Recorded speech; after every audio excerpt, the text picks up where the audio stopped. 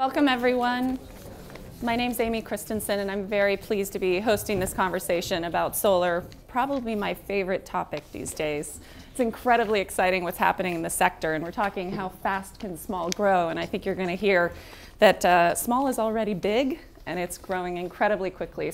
And that social entrepreneurs are playing a central role in making that happen, and that we need even more of them out there to help us get to where we need to be.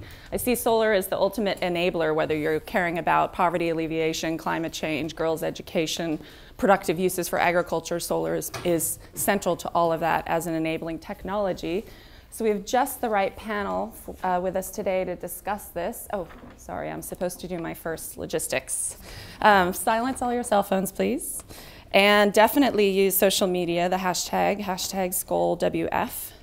And please continue the conversation at the URL on the slide. So, and the session is being filmed. All right, logistics out of the way. So, quick scene setter. Globally, investment in renewable energy has exceeded investment in fossil fuel-based electricity for 4 years running. We already have in the EU, renewables is the majority of new electric generating capacity for the 6th consecutive year. With 72% of new electricity generation in the EU was renewable energy, and only 10 years before that, conventional fossil generation was 80% of new capacity. So things have flipped very quickly. China is #1 in new investment in renewable energy. It's #1 in new solar PV and solar thermal capacity. It's #1 in total renewable energy capacity. Germany is still #1 in solar capacity, as you all probably know. They've been incredible leaders as far as creating that policy framework that has enabled that to happen. But I think even more interestingly, in Germany, about half of all renewable energy generation is owned by farmers and individuals, and only 13% by utilities. So, where's America in all this? As an American, I have to speak to that. We actually are proud that our solar industry employment is increasing at 20 times the national average job growth rate. Solar is a great job creator, and growing numbers of cities and states and companies are taking the lead in solar. So first slide, please. How is all of this happening? Solar costs, 1977 to 2013, pretty dramatic drop, as you all can see. Next slide. I love this one. Welcome to the Terror Dome. World domination is inevitable. That's solar coming out of the sky compared to Henry Hub, natural gas, coal, LNG. So that's solar. So world domination is inevitable. Next slide, please. And even more exciting, I think, are how many communities, states, and national governments, as well as large companies, are making a commitment to 100% renewable energy. Apple is already at 97% renewable energy. Walmart has a 100% renewable energy goal. It's actually the #1 user of solar in the United States, other than the Pentagon. And we have Scotland right next door with a goal of 100% renewable energy, and everybody from Djibouti to Denmark making these commitments. And that's what's really, they wouldn't be making these commitments if this wasn't a cost-effective, smart economic strategy. And that's what's so exciting. As an environmentalist for 23 years of my career, it's no longer that this is the right thing to do, it's also the economic, smart thing to do for folks. We don't have to have that conversation anymore. I wanted to open up with well, let me introduce our panel. We really need a combination of government leadership, corporate leadership, entrepreneurs, and investors. And we have the right panel to have that conversation of how do all of those pieces fit together to get us where we need to go. We have Danny Kennedy, who's the founder of Sungevity and SpunCube. Danny and I met as youth activists at the 1992 Rio Earth Summit, so we go back a long time. And Danny's company, Sungevity, is the largest privately owned solar company in the United States. Kie is the director of the Tsinghua Brookings Institute for Environmental Policy, yes. And Stuart Rolland is British Gas, so we have an incumbent in the room. What's the role of the incumbents? They're getting in there too, with the capital and the infrastructure we need, which is very important. And then Xavier Helgesen from Off Grid Electric. Xavier is an entrepreneur in Tanzania, helping to bring solar into those exciting, very fast-growing markets. And Harish, Hande, I've known for about 20 years too, and Harish is a long-time solar leader as an entrepreneur in India, bringing solar to those most in need of electricity and poverty alleviation, and Dipender Saluja from Capricorn Investment to wrap it up, from how the investment community is taking advantage and helping build this opportunity. So Danny, I'm going to pass it to you. We have 2 slides for you to open it up to us. You've talked about a terawatt gap in what we need as far as deploying solar at the scale and speed required. I'm hoping you can talk to us about where we are and where we're going. Right. So thanks. Can I stand? If I'm going to speak to the slides, I may as well just do this quickly. The good news that you heard was that renewables are no longer the new alternative. It's the other way around. They're the mainstream going in electricity capacity. That's not supply, just to be clear, and it's not all the energy economy. We've still got to get rid of the internal combustion engine. But as electricity becomes, you know, zero to little marginal cost, we'll electrify the vehicle fleet and do that too. And in the meantime, we'll also add a lot of electricity generating capacity. In fact, we'll double the global grids in terms of generating resource. This Bloomberg projection, you can debate the numbers, but effectively a few years ago there were 5,500 gigawatts on Earth. 15 years from now there'll be 10,500 gigawatts. GE says it's more like 12.5, someone else says it's 10, whatever. It's going to basically double as we bring 1 billion plus people into electricity service and add a couple of billion people. And as you see in the years in between, the build out of all that new capacity per the last few years around the world is going to be renewables, and the fossil fuel piece and the nuclear piece goes down through time. So that's the good news. Fantastic, amazing story, incredible job creation narrative, wealth creation narrative, all that good stuff that goes with this, because these are more job dense and better return on investment type technologies. Trick is that total build out by about 2025 is maybe a terawatt, which is 1 million megawatts of additional electrical capacity on Earth. If you do the climate science, if that's what you all care about, because of climate justice talks that you've heard here and elsewhere, we probably need 2 terawatts in a decade. So as good as it is and as hard as it is for the solar industry to keep up this growth rate and do all this work, we need actually to double up what we're doing. And the bits there are many, but as well as finance to flow into that and, you know, a better flow, we need more entrepreneurs to do that work. And a couple of other thoughts on it, just if I may. The entrepreneurial piece is, you know, really quite challenging because we have succeeded in the last number of years, the last decade, spreading solar and wind in particular.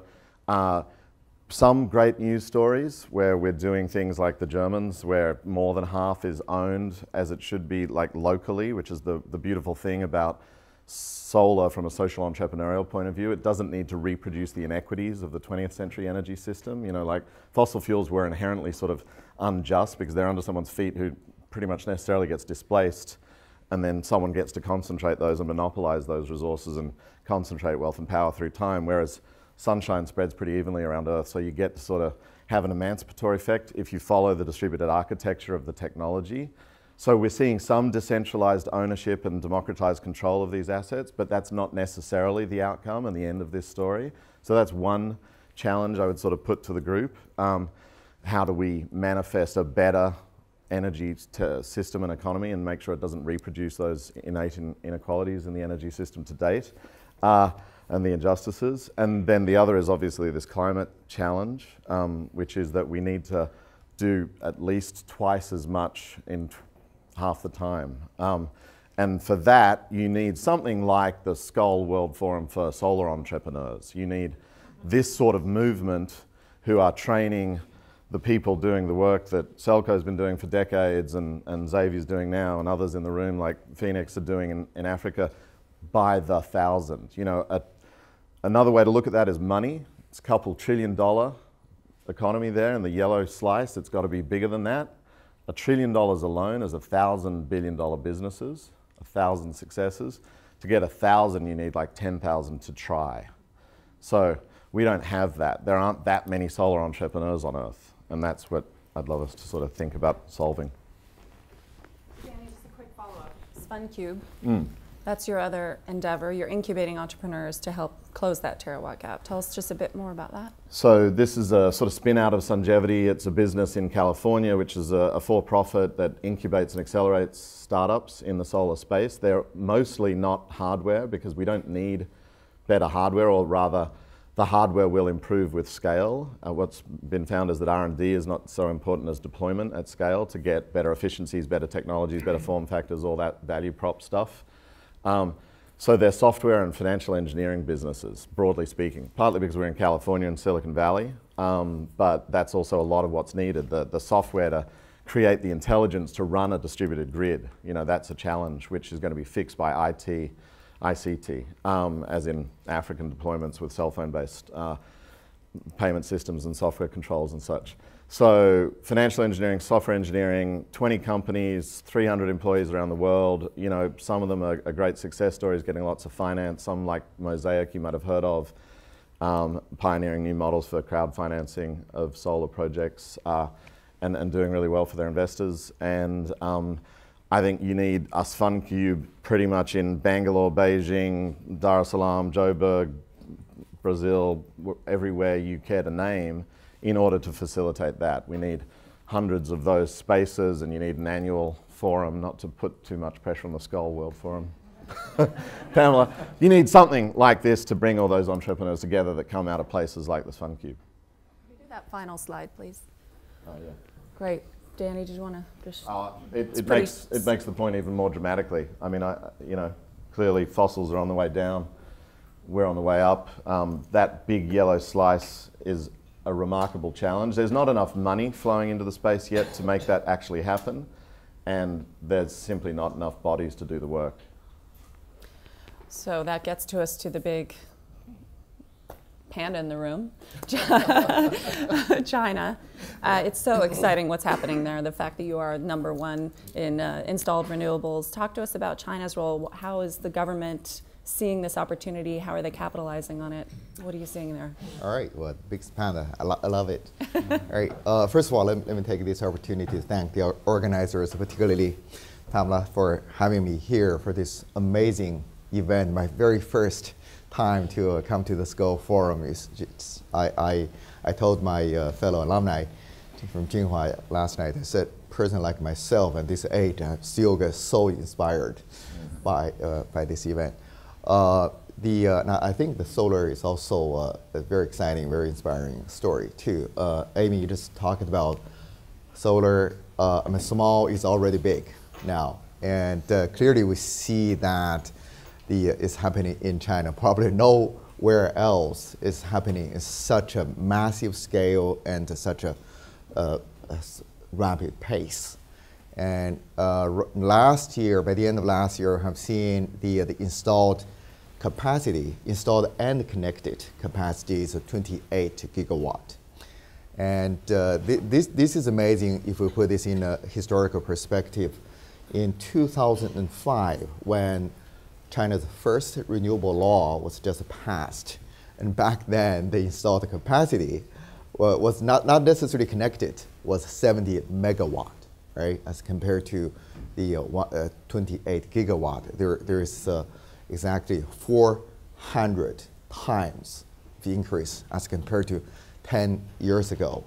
Even in 2007, when the planners at the National Development and Reform Commission, they were imagining the future. The future means the 2020. They want to be imaginative, and they want to be really the open-minded. And they gave a number. They had hoped by the year of 2020 we can reach 1.8 gigawatt, right? So now that's 2020. Within 3 years, that prediction or that prediction was exceeded by twice as much. So it's going really fast. To just put this on in a context, right now the expectation is within 3-4 years, to possibly we can get the 100 gigawatt. So that means we'll have the entire installed and connected capacity that is equivalent, maybe exceeds the total power generation capacity of the United Kingdom right here. So all solar. This goes very, very fast. So the point I want to make here is it really takes some imagination in order to picture the future. Even in China, this is the case. Aimee, you were just talking about such an obvious fact, right? We realized when you were talking about the price of solar is coming down, you said the solar comes from the sky. The solar is really coming from the sky, the price. And another interesting fact is if we look at this installed capacity, the solar is rocketing, back to the sky. It's really, really amazing. The second point I'm trying to make here, now I'm just trying to reinforce the point you made there, which is that this really takes a combination of entrepreneurs, the financing companies, the government, and people who have the vision for this. I often tell the story about this Yingli Solar. I didn't really know the Yingli Solar until a few years ago. Then I realized this was the guy when I was in college, and he just wandering around outside the university there, and just retired from the army, and jobless, totally jobless. So then later he just selling cosmetics, the clothes, in order to make a living. And just 10 years ago, he set up this company. Now they are producing more than 500 megawatt capacity each year. So it's one of the largest. You can see the opportunity and the kind of effort entrepreneur can take this to a very interesting level. Now, also, I want to point out the government policies really make some difference. 10 years ago, 2005, the solar was created totally as part of the industrial development. So there was never a climate change policy or environmental policy towards solar. This was created as something you can develop industry, but still, and the expectation was very, very low. And we were China was thinking about just having solar installed in some remote areas, for electrification of the remote areas, remote rural villages, to have some electricity, to see, to have a light bulb, to see television. But that was the case 10 years ago. But the change in the last 10 years really changed the whole expectation and totally changed the positioning of the whole industry. And to May 2012, and China had this major disaster. We thought it was a major disaster when the United States and Europe decided to move on for this anti-dumping, anti-subsidy investigation. Then there was such a big panic, where the solar industry will go. But the fact is, for the last 2.5 years, we have seen the solar industry was not stopped. Then it's actually moved very quickly. What it has done is to create a domestic market within China. The 2013, more than 10 gigawatt, 2014, another more than 10 gigawatt of installed capacity. It had actually helped to create this domestic market. So and I guess we will for us all of these social entrepreneurs, and we're full of imagination. This is the industry that really needs imagination, that inspires imagination. Thank you. So Stuart, our incumbent, we're here in your home country. We don't think of the UK as the most sunny place in the world. So why are you all getting into solar, and how? And is it just here, or are you also looking around the world? Thank you, Aimee. Just a quick introduction about British Gas. British Gas is the market-leading supplier of both electricity and gas in the UK to both businesses and to homes. And we're part of a bigger international organisation called Centrica, which is a vertically integrated energy business, principally with interests in North America and the UK. And Centrica has a strategy of investment in clean technologies, basically low carbon energy. So fortunately we're not in coal. We have a portfolio of energy producing assets in combined cycle gas turbine, which is lower carbon but not low carbon. We have nuclear interests in the UK, we have wind power, both offshore and onshore, and we have solar. And we think that all of those have a role to play over the next couple of decades in terms of managing the energy trilemma, as we call it in the UK, which is balancing the needs of sustainability and low carbon future with affordability and security of supply. And that's something that we talk to government a lot about, and it's very, very difficult to get that balance. There are always trade-offs to make. Interestingly, solar, the way we were talking about solar 2 or 3 years ago is very different from the way we talk about it today. So much has changed even in 24 months' time. And I think that's what's really exciting for me, being in the part of the business that's trying to commercialize solar for British Gas. What's changed? You might guess it's the economics. Fundamentally have changed so much. So in the UK, we no longer buy our solar panels in Germany. We buy them in Bangalore. The unit costs are 50% less than they were 5 years ago, and declining. And we are seeing economics that are very close to grid parity, which means that solar can stand on its own without government subsidy against the mainstream grid supply, particularly for what we call customer connected installations, where the customer is using the energy themselves, and therefore they're competing against the retail price of energy rather than the wholesale price of energy, which is a very significant distinction in these discussions. The economics are continuing to get better. We expect that curve is going to continue, and it's going to be a no-brainer that solar will stand on its own 2 feet pretty much in any project that's customer connected in the next few years.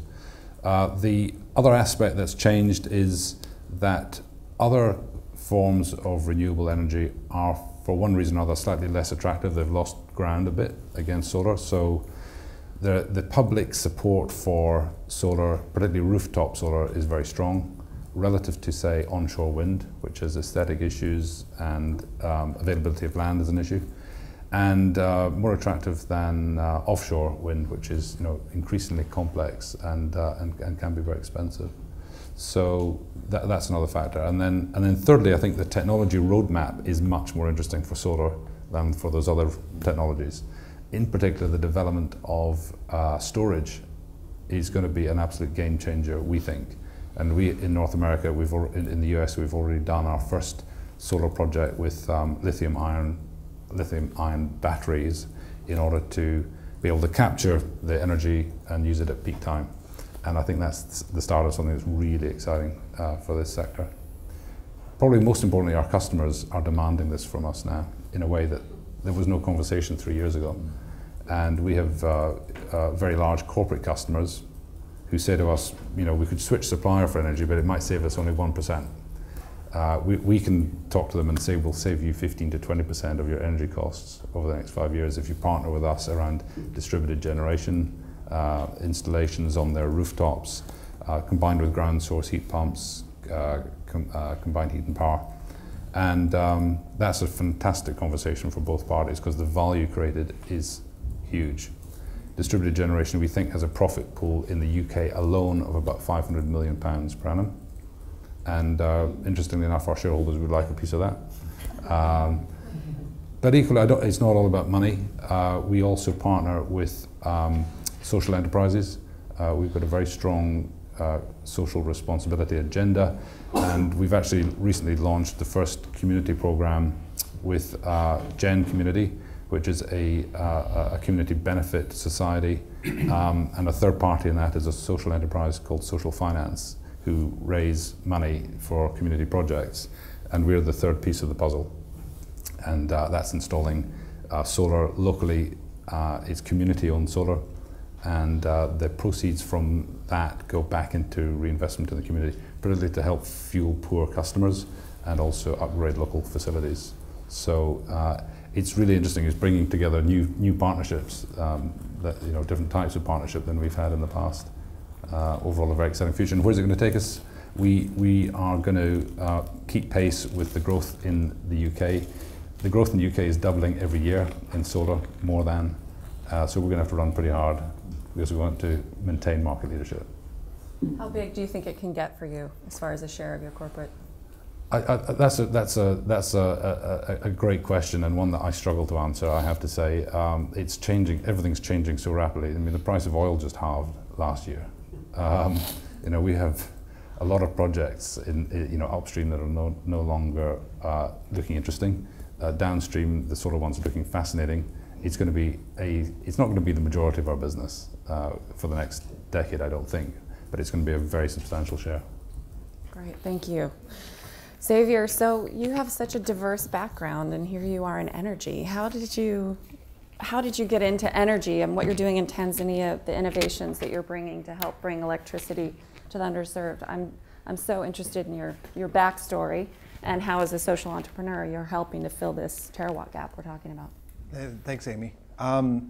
Well, I have to admit, when I got into solar, which was not that long ago, I literally didn't know a watt from a volt, and so I had to start from almost zero in my understanding of electricity. I was an internet book selling entrepreneur before that, which was utterly and completely different business in some ways, but was enabled by software, was very distribution heavy business. That company, Better World Books, became one of the largest used booksellers in the US, UK, through an innovative model.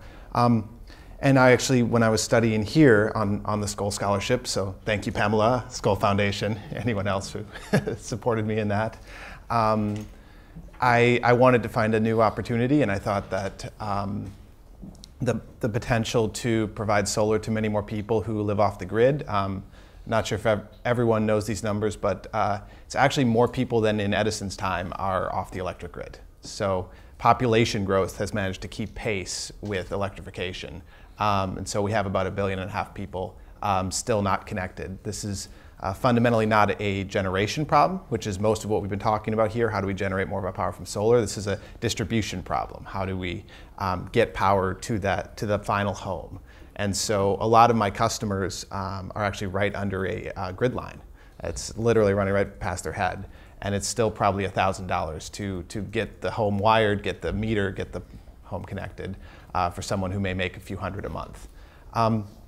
So I got interested in this. I was very, very lucky. In my previous business, we were one of the biggest donors actually the biggest donor of college textbooks to African universities. So I got to travel there quite a bit and became interested in Africa and its economic development, and met a wonderful woman here named Erica, who had worked 10 years in Tanzania and spoke the language and knew the context. And so we kind of just got on the ground and started working. We went there with utterly the wrong business model, and best thing we did was kept a very open mind and sat in enough living rooms until we got the right one. I think we very much build on the shoulders of some giants like Harish, who we'll share his story. In terms of saying the key to deliver solar for these off-grid populations is not really a technical challenge. It's a distribution challenge, it's a marketing challenge, it's a financing challenge. And for the customer, it's about taking away all the risk. So our thesis was not that everyone just needed a loan and then they'd all go for solar. They needed solar that they knew would work and would work to a very high standard. And if it didn't work, that there was a company that would stand behind it and that they actually had some leverage. And so you can imagine if you take out a loan and you buy a solar system and then 3 months later it stops working, you still owe the loan back. Now you have to pay for kerosene, which is jet fuel, to light your home again. And I think the kerosene story is important too. I think many people know this. It's horrific health impacts. It's like smoking 2 packs of cigarettes a day for every man, woman, and child in a home burning a kerosene lantern. And anyone who's been near one of these when you're camping or on safari knows it gives you a headache after about 15 minutes. And so you can imagine, I met a Kenyan kid who got into Stanford, and he literally got there by studying in front of this kerosene lamp for hours every night. It's one of the leading causes of fire. It's actually the leading cause of infant poisoning because it's a clear liquid that's in the ground in a plastic bottle. And so you can imagine kids can pick it up and drink it. So I think there's a huge health impact. It's also, as a entrepreneur, it's a huge cash flow. There's maybe $25 billion a year of jet fuel burned for light, which is probably not the most efficient use of it. So that's my story. Tell us a little bit more about the model, what's working, and why Tanzania? So Tanzania has got a negative electrification rate. So again, this question, population growth is faster than grid growth. So we may be 12% of people on the grid, 88% off. What we do is we make a modern energy lifestyle. We call it affordable and accessible. So our current offering is for between $7 and $15 a month. You can light your whole home, you can charge your phone or any USB device, you can listen to the radio. On the higher end systems, you can watch TV and power a satellite decoder. And this has actually been, the biggest demand from the customers has not been, make it cheaper, I can't afford $7 a month, I need $5. It's been, give me more power. Okay, what you're doing is great, now I want the bigger one. So before we've introduced the system that would power TV, we would have people say, no, I'll just stick to kerosene until you can power TV. And then I'll switch. This lights and phone charging thing is great, but I can get by with what I'm doing. What I really want is to watch TV in my home. And I think that extends more broadly to, I want access to information. I want access to, I'm sure that will be supplanted by tablets and laptops in the future as well, as people get more connected. And so what we really built our business on was the progress that's been made in LEDs, lithium batteries, solar panels, and we designed a business to be run at scale, so where we can mass produce what people want in their home. And our current orders are 10,000 units at a time, and so that's a dramatic cost savings. And we're vertically integrated, so we put that straight to the customer's home through our own sales and service and distribution network. And so the savings that you capture in that is just massive and will only continue to increase. And you just pass that on in the form of an affordable monthly rate. Who's providing that capital so that they don't have to buy the system up front? Is that you all? Is it a partner? That's us. So we are in many senses a distributed utility or a kind of radically affordable solar leasing company. So we are very lucky to have investors like Solar City, which is the biggest US solar leasing company, Vulcan Capital, Midyar Network, some other venture backers. And we're actually raising our first structured finance fund where investors can invest directly into the payments from the customers. So you can imagine this becomes a very predictable payment stream. When any one customer may stop paying at any time, but any 10,000 is extremely predictable. And so we built the data, we built the analytics, we've installed tens of thousands of customers, we've let them run. And so we can now start to plot for people very precisely what their return is on this investment, and trying to make a Tanzanian rooftop an investable asset, which is kind of the mantra of the business. Now for Tanzania, there was also a market opportunity there as far as policies that you found that weren't, barriers that you found weren't there that were in other places? Thanks, Aimee. I mean, this is so important.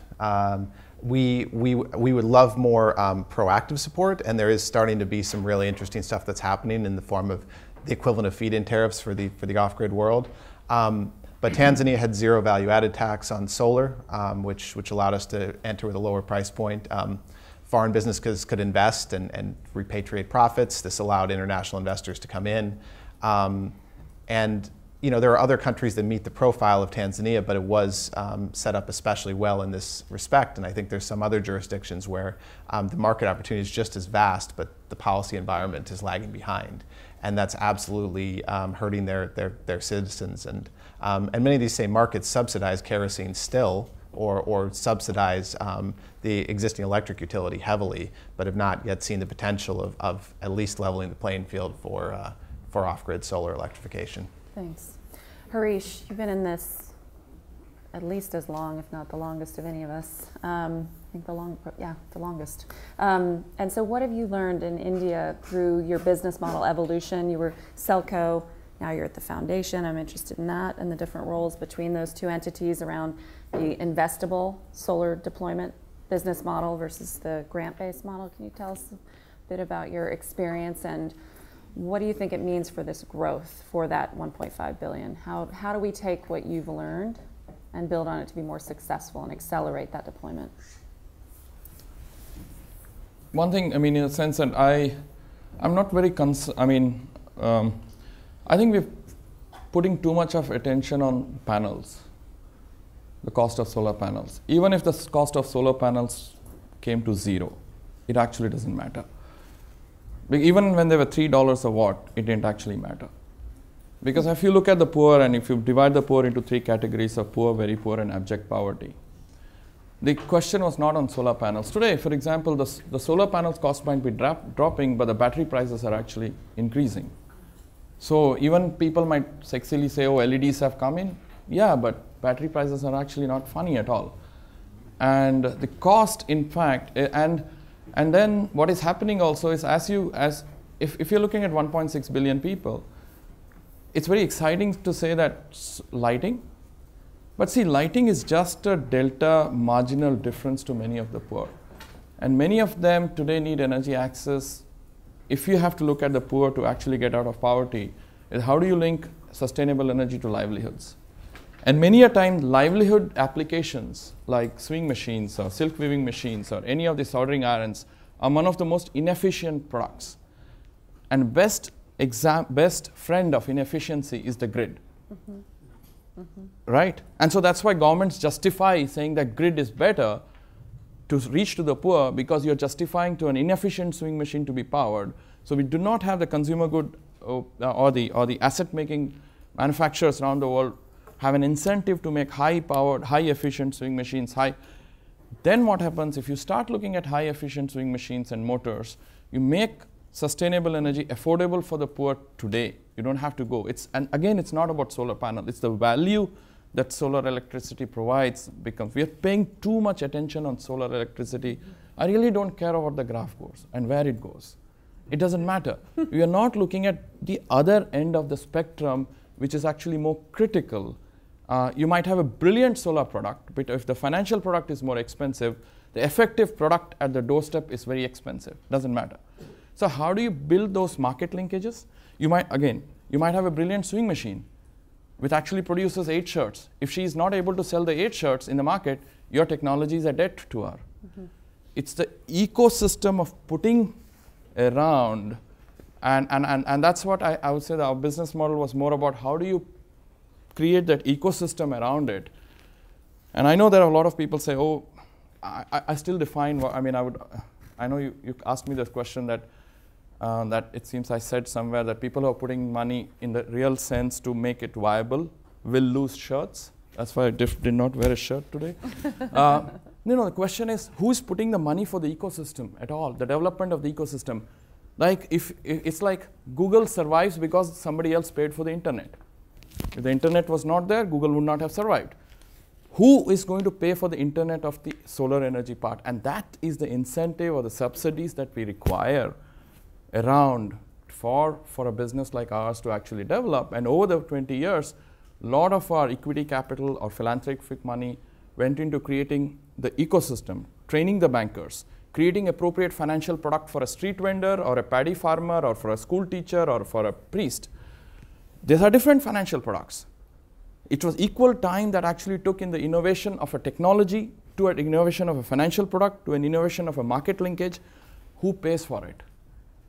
And that does not exist in many parts of the world. And we are sexily just telling that solar panels. And many people say, oh, we have done 25 million households.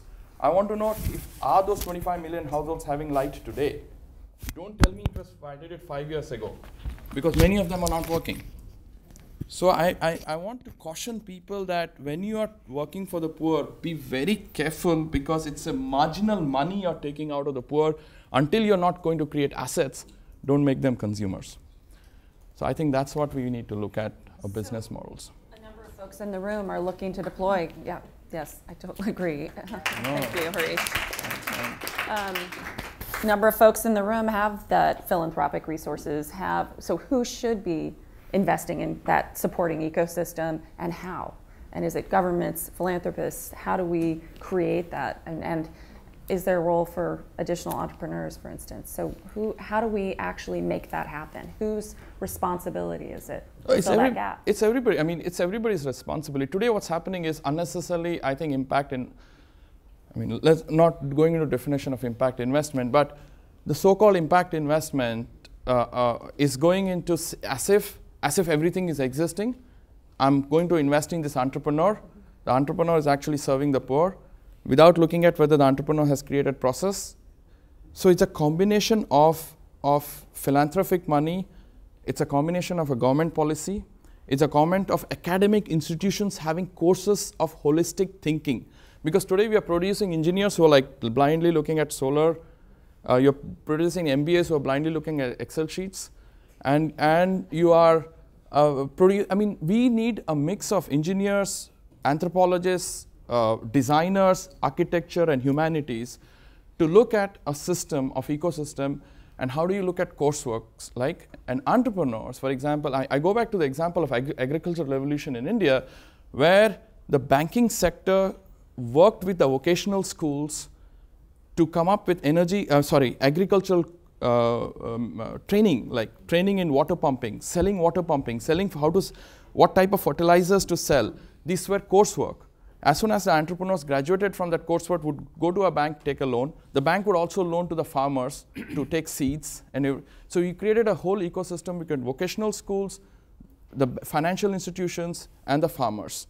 The farmers here being the solar industry. You have the vocational industry and the banking system as the ecosystem actually that is required to build those pieces into place. And here, the scale-up, I think we need to rework the word scale-up cannot happen through standardization, that one company scales up. We need to look at replication of many entrepreneurs, because what happens in one part of India is not applicable in other part of India. What happens in Tanzania is not actually applicable in Latin America. So what we need is a room full of Lego pieces, a certain process that's broken up into 10 Lego pieces. You have 100 processes, so you have 100 into 10,000 Lego pieces. I'll pick up Lego piece number 4, 15, and 17 and go to Brazil. So we need to create that holistic knowledge bank of processes where entrepreneurs could learn, financiers could learn, policymakers will learn, philanthropists will learn, and that's where the ecosystem can be actually developed. Well, I would bet that we have someone in this Skoll community who can help us create that. So I think, yeah. Thank you. Dipender, turning to you, our investor. You guys have been investing in this arena for a long time. What are the opportunities you're seeing, and I'm curious about also your role in creating that ecosystem. As an investor, how do you create that successful operating environment to ensure your investments are successful? Sure. I just wanted to start by saying, Danny showed that slide, and I think he said you need a Skoll World Forum just for solar. I think, Pamela, you can probably create a correlation that every time we've had a solar panel at Skoll World Forum, the installation of solar in the world has doubled from the prior year. And it's been happening for the last 5 years. So I think we just have to keep doing solar panels at Skoll World Forum for this party to continue. But on the investment opportunities side, I think you just heard sort of this very wide array of opportunity and what's happening. You had the examples from Danny, which are largely today, it's largely a Western world story. And then you have the examples from Harish, which is about energy for the poor. I think the first several years really have been about solar replacing old energy generation. So it's, the whole Germany story, which is a wonderful gift to the world, was about, it wasn't like Germany didn't have lights and didn't have anything working. It was a question of going from one energy source to another energy source, which was deemed cleaner, better for the environment and more desirable. And I think most of the graph that you've shown so far has been about that, right? Germany brought on all that capacity. A lot of Europe brought on that capacity. A lot of the US has brought on that capacity. China stepped in to fill that need.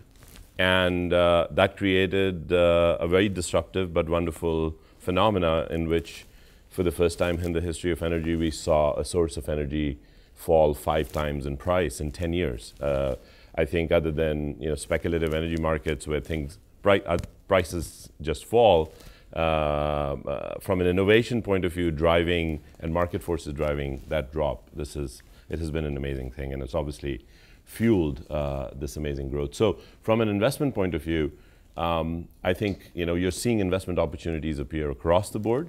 That story of replacing dirty generation, Stone Age to the New Age still exists and is very vibrant and big. Even Germany continues to grow, but we are seeing amazing growth in the US and in California and other parts of the US. We're seeing huge growth in Japan.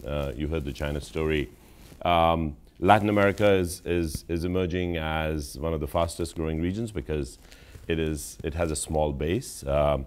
I think if you look at the transformation happening there, Chile is accounting for the biggest portion, about almost half of that, and Chile is a completely unsubsidized market. And so that's sort of proving to be another example. Yesterday you heard from Tasso and in the climate justice panel where they also tackled this topic. So that solar genie is out of the bottle. It is now off to scale in most places, as opposed to I think more places than less. This whole solar question of is it parity or not is largely solved. I think in California it is cheaper to build a solar power plant than it is to build an equivalent coal power plant, and people would not have guessed that a few years ago. So that space continues to boom and be big. But what you're seeing is lots and lots of opportunities, almost an order of magnitude more in everything around it. So whether you talk about the things that Danny talked about, or Xavier or Harish, we're seeing huge amount of innovation happening in storage, because storage is such an essential part of an energy system. You can generate, but you need to store.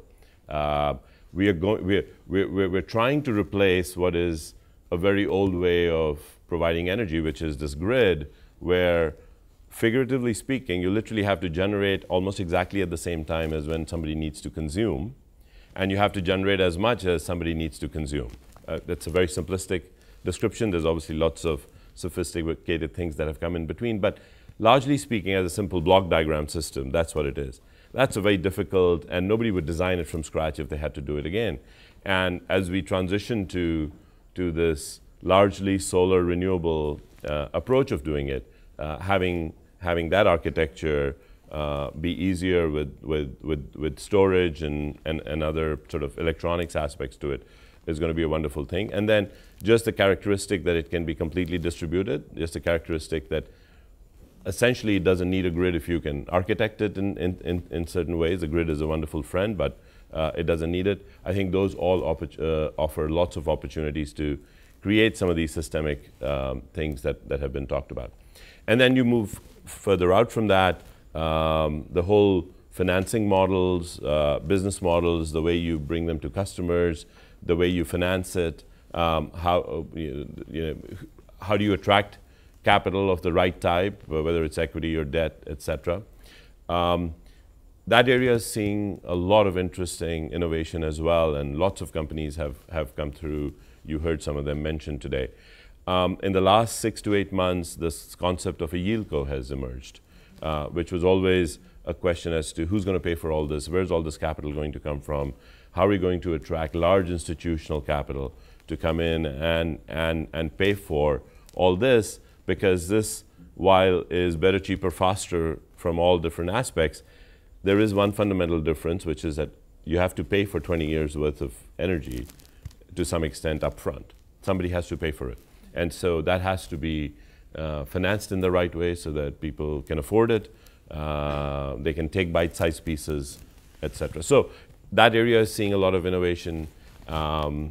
Maybe I'll, since we're already an hour into it, I'll wait for questions around the space. But this is from an investment, an opportunity, and demand supply aspect. It's a wonderful story right now. Yeah. Well, I'd love to follow up, but I would first open it up to the audience. Questions for our panelists, because Dipender, the only follow-up question I had was going to ask was around more mainstream investors. I mean, Capricorn, you all are looking for double bottom line, triple bottom line. You're looking for impact investments, obviously with a nice return, but you're particularly interested in these sectors. What are you seeing from more mainstream investors getting into this arena? So I think the story is mixed there, because a lot of the investment was done in what Harish called the solar panel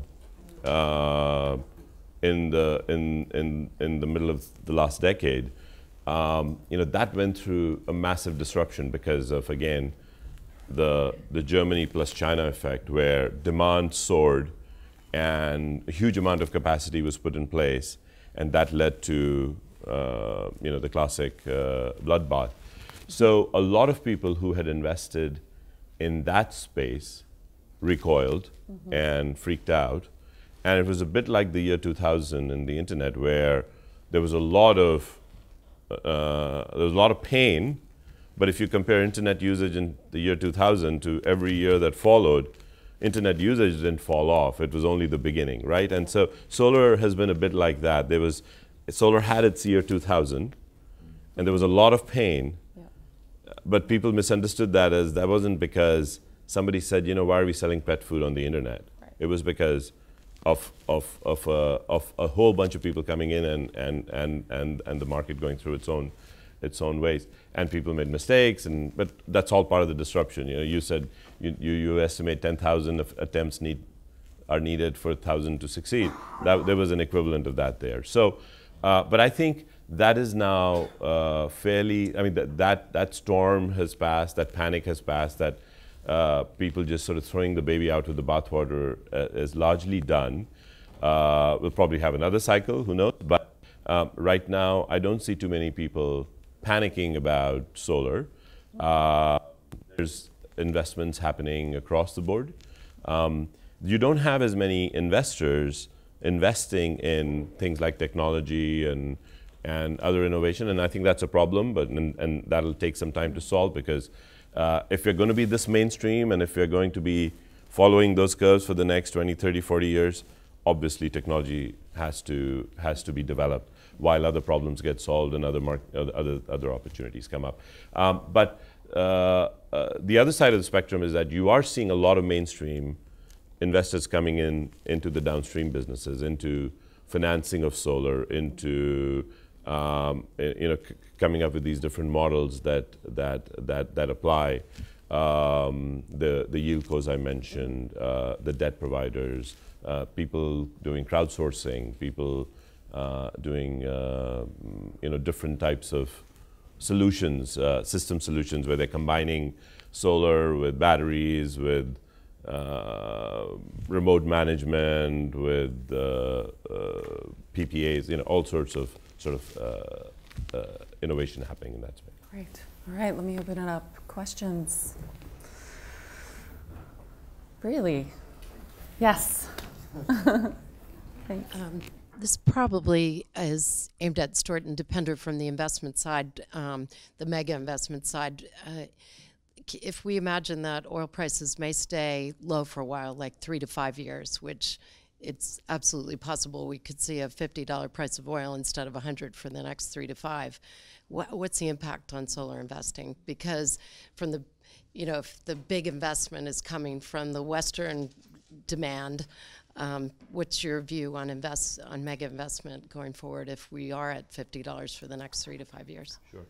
There's sort of a psychological connection between the price of oil and solar, but if you really think about it, there's very little oil that is used in the world for electricity generation. And the oil that is used for electricity generation is actually a pretty bad form of electricity generation. It's when there's nothing else left to burn. People tend to burn. Now, you have certain countries like Saudi Arabia, et cetera, who have a lot of oil, who have historically burnt oil for electricity, but that's a pretty small piece of the market. So I would say beyond that psychological connection that oil prices are falling and therefore energy is cheap, at the end of the day, when you play it out, electricity generation is more about coal as the incumbent so far, and that has been an amazing story in the US. Coal is, somebody here might have more current statistics, but I think coal electricity generation is now 30% of what it used to be just 5 years ago. I don't know if anybody has a newer number, but half to 30%. That is an amazing thing, because coal, coal is clearly one of the dirtiest forms of electricity generation. Its only feature was that you could dig a hole in the ground and pull it out in lots of places and burn it. And if you could convince the people living around these mines that it was okay to have this mining, and if you could convince the people that it was okay to build this massive smokestack in their backyard, you did it. And that's clearly getting out of the Stone Age, right? That was the whole thing of how long do we wait to get out of the stones, because we're not going to run out of stones in that space. Oil does have an effect on transportation. So if we were talking about electrification of vehicles, you would see some effect there. But that story is still so much in its early years. And there, unlike the electricity generation side, in the electrification of transportation, the product is so much better. An electrified product has so many more features. I'll exaggerate to make a point. At some point it becomes, do you worry about cost when you replace the abacus with this?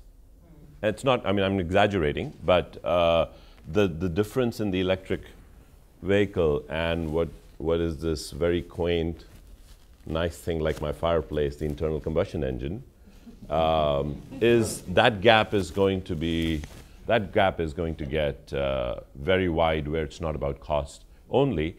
And by the way, that's not an excuse, because the costs there are going to come down dramatically as well. And just like the costs in this came down to where I would say price performance wise it is much cheaper than an abacus, that will also get there very, very quickly right from that. The price of coal is also going down. Yes. Which proves that. That's right. But it's still not winning, which means they're also that same effect is happening, that people are feeling that this is a better form of electricity. Yes. Oh yeah, Stuart. I think that big energy companies have to put the money where the best returns are, effectively, generally speaking.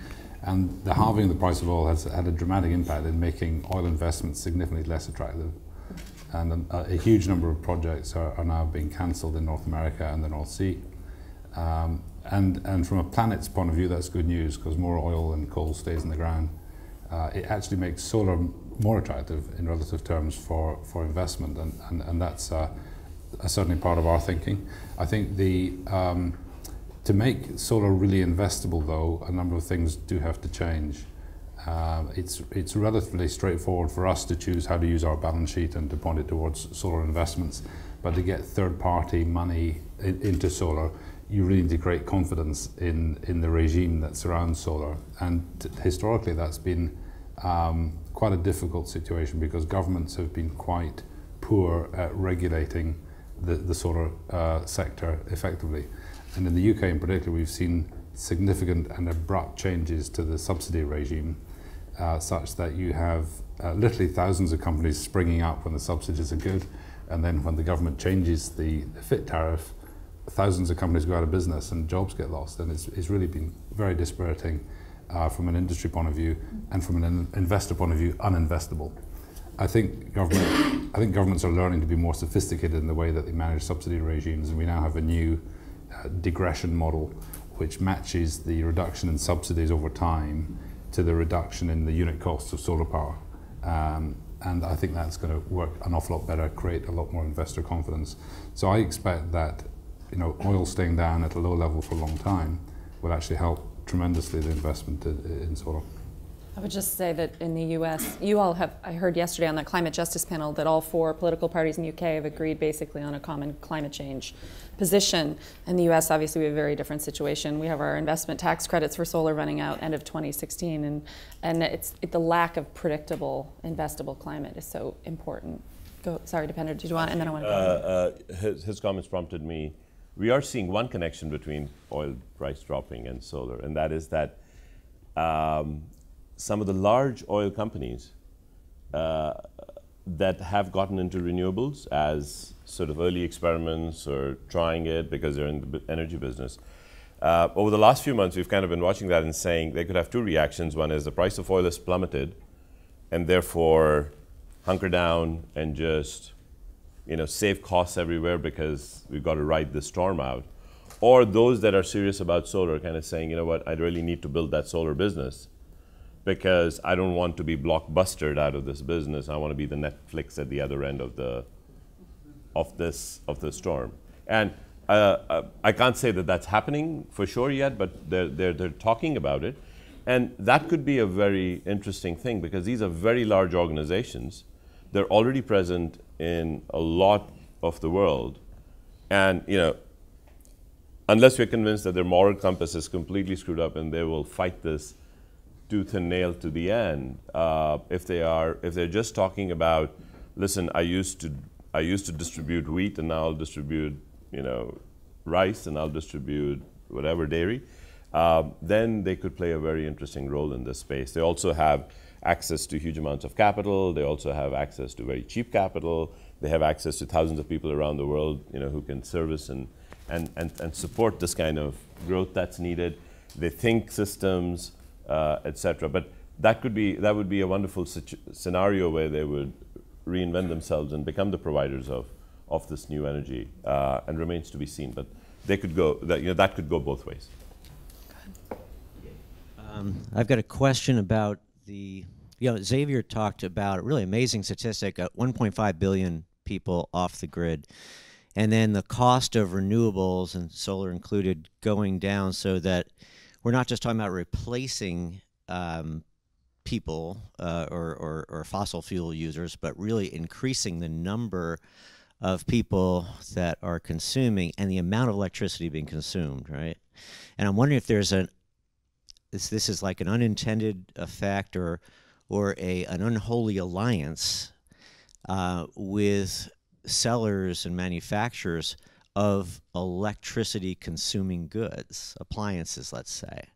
So does that have negative consequences potentially? And also, is there a positive that these manufacturers and sellers could also be part of a political force to bring this about quicker? So I'm wondering any comments on that, because it just occurred to me this is a really huge potential increase in the actually amount of capacity for these other industry segments. That's a great question. A few thoughts on that. One is, I think we all very much love the benefits that electricity gives us in our lives, right? Lights and our computers and our toasters and everything else. And so I think just from a purely moral perspective, everyone has rights to these, or as much right as the next person to do this. And that doesn't mean we shouldn't try to be a lot more efficient with our energy. But there's far more energy wasted today, for example, through the lack of storage on the Western grids, than there ever will be consumed by people coming on the grid or using power. I think it's also very important to recognize that the people that we serve or Harish serves use a fraction of power, a tiny percentage compared to the average U.S. or European home, just by nature of the technology. Solar gets more expensive when you're off the grid and you're self-contained, the bigger the demand gets. And so our company probably sells 90% efficiency and 10% power, because we can just bill the customer for lights. They're paying for energy services, they're not paying for watts of power. I do think appliances are incredibly important, and I think some of the big guys like Samsung are just starting to realize that the off-grid market matters and that it could be big. And so I think it's incumbent on all of us to tell that story to them, because our company struggles to find ultra-efficient LED lighting, which would be surprising. You'd think this would be widely available, but there's been a lot of focus on the screw-in replacements for LED for the grid-based homes, but not nearly as much for the kind of application we do. The same for ultra-low power televisions, for example. And we still look to see a lot of innovation there and haven't seen it yet, but it's starting to emerge. Go ahead, Keith. Just a quick comments. I know you're asking about the negative side of the consumer negative effects from the consumer consumption side. There is actually a negative effect on the production side as well. We know this generation of technology is silicon-based solar PV, and it's extremely energy intensive and also polluting. So that is what's happening in the last 10 years or so in China. So the local residents and the manufacturing area, they're actually bearing this burden of burning a lot of fossil fuel in order to produce this clean energy, and also to have to bear the impact of environmental pollution in order to produce the solar panels. Right. Sort of a framing idea for you all is sort of per the "we believe that the world can be a better place" narrative here. I think energy discourse to date has been at this kind of environmentally framed replacement thing about we've got to switch out one system for another, but that's embedded in the same fossil fuel scarcity thinking. You know, it's us against them, it's I own it, you use it, etc., etc. I think there's a really different energy narrative in the 21st century going forward where electricity becomes abundant. It becomes, you know, as we've said, almost no marginal cost. These benefits can accrue. Will there be commercial interests in that? Absolutely, you know, and that's an entrepreneurial opportunity and not necessarily something we should shy away from. Will there be shysters in a commercial opportunity? Yes, there will. But, you know, I actually think it's not just 100% clean energy, it's 100% plus. It's all the other opportunity that clean electricity can bring to women, educating those that don't have it, providing not just 1.5 billion people today, but 2-3 billion about to be born with what we all take for granted, clean energy, clean water, food, etc. So, like, yes, there's negatives. We have to control the triple bottom line on all these businesses up and down the value chain, but it's a beautiful thing if we get there. Thank you. Yes, is that Bunker? Yes. Bunker Roy, Barefoot College. How fast can small grow? Just a small 30-year experience in 1 minute. Millions of villages and communities globally are not going to get grid power for the next 20, 30 years. And we have found that when we visited these villages, they have got solar appliances for which there's no repair and maintenance. The biggest problem of solar technology reaching these remote villages are repair and maintenance. Hundreds of appliances we find in these villages, we found just selling it, buying it from the local entrepreneur, and they bought it and no one looks after the repair and maintenance. So we came up with a very interesting partnership model rather than a business model, where we brought the government of India in, we got the private sector in, and we got the community as equal partners to be able to to facilitate this barefoot model. And the barefoot model is to go to these villages, communities, which are non-electrified, and get them to pay for what they're already paying for kerosene, candles, torch batteries, and diesel. And that comes to about $5 to $10. So we say that if you're willing to get solar power, are you willing to pay $10? And they all say yes, because they're already paying for it. Next we said that we need to get someone from the village who would look after the repair and maintenance. So we came up with an innovative solution of training only grandmothers.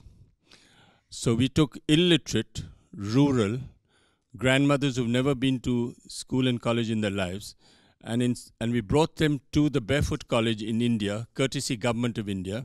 So all the airfare and the training costs are covered by the Government of India to the Barefoot College. And in 6 months, these grandmothers, through sign language, learn how to be solar engineers, and they go back and solar electrify their own village. We've done this in 69 countries around the world, and we've trained over 700 grandmothers today. We've covered the whole continent of Africa, and the old 300 grandmothers of Africa are the only solar engineers of Africa, because most of them have disappeared into the cities and gone abroad, but no one has come back to the village. So with that model, we went to the Government of India, and now they've given us $400,000 each to set up a barefoot training center in Liberia, in Burkina Faso, in Tanzania, in South Sudan, Zanzibar, Fiji, Guatemala. Biggest problem today with solar is how do you look after the repair and maintenance? The biggest problem with solar is how do you make communities independent and not dependent on urban skills from outside? And the biggest problem with solar is how to demystify and decentralize. And I'm not afraid of subsidies, because I think it is much more ethical to subsidize the poor rather than subsidize the rich. So we feel that this is a model which needs to be scaled up. It's already scaling up very fast. And I think this is a model that needs to, it's a partnership model that will work. It's a business. There's not one village today that the business model has covered 100%. You're covering one house here, one house there, but the other people are in darkness. So we have to look at it a bit more ethically today. So, great point. Thank you. There is a long history of certain governments dumping their solar technologies around the world and leaving them without any maintenance support. So I'm curious, Harish and Xavier, are you all providing that? How do you address that issue in your business, in your businesses? No, it's been, I mean, Bunker and ourselves have been discussing that We have, I mean, it's issues that when we enter into the same thing, we had to do 2 steps or 3 steps back, because in that time in 1994 was that many of the systems that were installed by the government were not working. Yeah. And saying that if a government solar street light, it's like hundreds of regular electricity street lights might not be working, that's nobody's going to complain. But if one solar street light does not work, people say solar does not work, right? So the same, it's and it's the same thing with solar water pumps, and it's the technology that gets the bad name. I think it is what we believe. I mean, that's where today we are surviving for 20 years because of the after-sale service, and also caution to the oil companies that who are into this, who looked at this off-grid market. Many of the oil companies who looked at the developing country are the main culprits, because they came in when the weather was fine, installed a lot of systems in the rural areas. As soon as the incentive structure changed, most of them disappeared. And now we are actually cleaning up their mess, because many of the oil company systems, whether it's Philippines, whether it's India, are not working, and the banks are refusing to finance, saying that company's systems are not working. Why don't you first repair it, then I'll finance. So I also caution the big guys that don't come and spoil our markets. If you don't know how to do it, don't come. Well said. Well said. Right. Well, thank you, Harish. Xavier, did you? Yeah, I just wanted to comment on that briefly. I mean, I really admire what Bunker Roy's done with training the grandmothers. I do want to stress that this can also be designed through engineering and through systems thinking as well. There's no natural reason why solar systems should fail in huge numbers when they're kitted together from disparate low-quality parts, and also much of the stuff in the developing world, especially 10 years ago, 15 years ago, was expensive, it was low quality, it was lead battery based. What we do today, what Mike does today, is plug and play technology. This is not something where you need a solar engineer. You plug the solar panel in one port, you plug the lights in the other, and you're kind of done. Our business model is heavily based around a swap in, swap out modality. So if something does break, which absolutely you need to provide great service, or in our business model that's aligned. So if we don't provide the service, the customer doesn't pay anymore. They don't buy their next top up. So we are heavily motivated to go to them, swap the box off their wall that's not working, put a box that is working, bring it back to a central repair shop where we can make sure there's not waste, there's not disposal issues, et cetera. So we just need to be thinking holistically about these systems as well, and how we design out these breakages and these inefficiencies in the first place. Thank you. Well, I might just note one final gap that I think might need to be filled, which is perhaps the women gap. So I would suggest that let's get out there, women, and be social entrepreneurs. And actually, I'm very happy to announce my close friend and I are launching a women-owned, veteran-owned solar company as we speak. So we'll be reporting out on our progress going forward. So thank you. Thank you so much, all of you. And I know there are a lot of solar entrepreneurs here, so thank you for all you do.